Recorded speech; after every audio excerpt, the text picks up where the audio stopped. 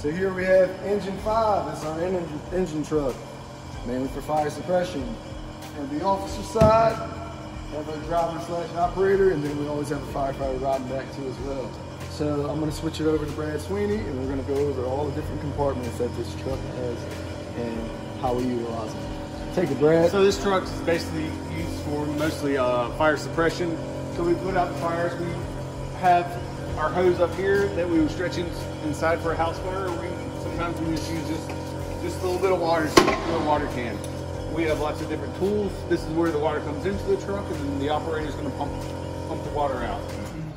We also run some EMS and some other type of calls. This right here is for swift water in case of for high, fast-moving water. We have our throw bags and life safety vests. We have some of our hand tools over here in this compartment up here.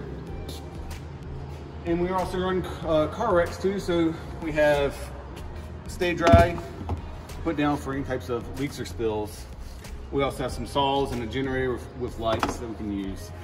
Right here is our ladder truck. It's also a rescue truck. It responds to car wrecks, and Keith's going to tell you a little bit about that, and I'll show you some more tools. So for our ladder truck, we use this for extrication. So we have a bunch of tools as well. We have our saws. On the other side, we have our prime tools and like jaws of life, all the hydraulic tools and all that.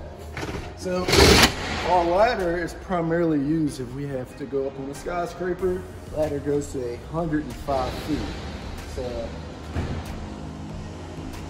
it's a really nice ladder that we have here. We also have our RIC compartment. This is our rapid intervention crew, and this is used when, say it's a situation we have a firefighter down, anytime in a mayday situation, anything of that sort. So this is a very essential equipment right here. So we'll come around the truck. As you can see right here, when we do raise the ladder, the operator will be standing right here, and he's able to operate that entire ladder from right there too as well. So if he climbs to the tip, you can operate it as well. So for our smaller ladders, for our residential house fires, we use this. We have all of our different heights of ladders, and sometimes if you can't remember them, that's why we have them written down right here. You got your 20 foot, 28, 15-foot roof ladder, 28-foot section, and you got your big 40-foot section, which is pretty heavy. We also have our pike poles and everything too as well.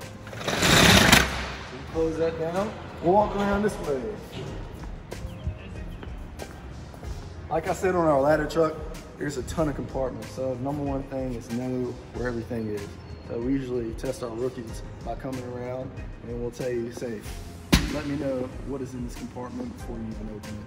And that's just the way, repetition, to remember where it is, because time counts, so every second counts. So you come this way. These are extrication tools right here, and these are going to be on your car wrecks. So all these tools, we're able to actually, pry and cut cars apart. So very powerful tools, something that you definitely need to respect too as well. So these are our hoses that actually connect to those, and that connects to that generator too as well. So we have a portable, and then we can also pull a hose off from the truck to go off the truck and power as well. So these are stabilizing jacks that we have here. Stabilize the vehicles. That's one thing you want to do before you even start working on extrication. So this is our back cab compartment. As you can see, we do have 4 seats back here, so we have a lot of room on the ladder truck in order to have more manpower. And you have your officer seat right here too as well. They have their computer, got GPS system on there. I have a display from dispatch, tell them exactly what's going on with the call that we're going to. And it also has toggles right here for your sirens. And all of these seats, they have SCBA packs connected to the back of them as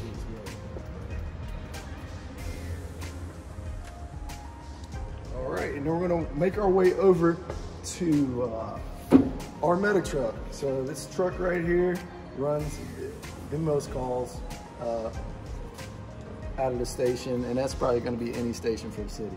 So this truck is a frequent flyer, and as you can see, we have the rainbow color. This is for autism awareness too as well. We're highly big supporters of that.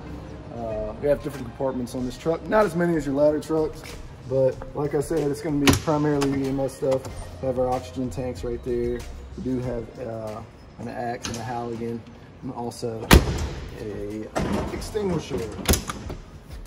So for the medic truck, you know, we're still firefighters at the same time, so you know, we still carry our fire gear here on as well, just in case we roll up on a fire. We have to throw our stuff on and do a fire. So I'm gonna give it over to Brad right here. He's gonna take you through the rest of the We have truck. more tools and more equipment.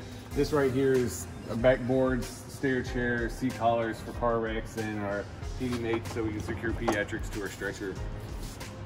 This is for stabilizing patients with injuries. And then we have, this is our stretcher. It's electric operated, as you can see, and so we don't have to do much more lifting anymore. This red bag right here is our first in bag. This is what we take on all our calls, and it has most of our EMS equipment in it. And this is what we're going to get you your vital signs and blood pressure with, and any other problems we encounter, we can take care of it this way. We are ALS crew, so we do some advanced life support. So we can do intubations, we can start IVs and give medications as well. And all that's up in here. We clean our cab out pretty regular and move around on this side over here. We have different access ports come in here and through our side door. We also have our computer in the rear for writing reports, and there's our monitor, cardiac monitor for recognizing STEMIs.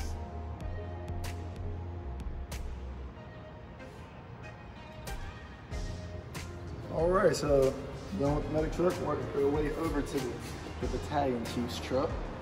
So this truck is equipped to be the incident commander on all fire scenes, and also, you know, car accidents too as well, anything like that. Degree. So only the battalion, the chief is actually on this truck by itself. So we'll come back to one of these compartments right here, and we have a multitude of amenities back here that we can actually pull out. There's actually a whiteboard that we pull out, and I'll have all your different divisions to be able to keep order once on your fire scene. Because once you're on a fire scene, everything's pretty hectic. So in order, you know, to keep some accountability, we have these accountability sheets too as well to know where everybody is. So this is our command board. So that way when we have a big incident, the battalion chief can know where every unit is. We have all our trucks labeled, and then we all have passports on each apparatus as well. So that way whoever's in charge knows where each person is and in the incident in case someone needs more help or a mayday comes out.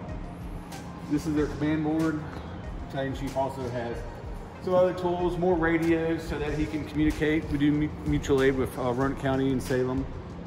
So we have extra radios so that way we can maintain communication.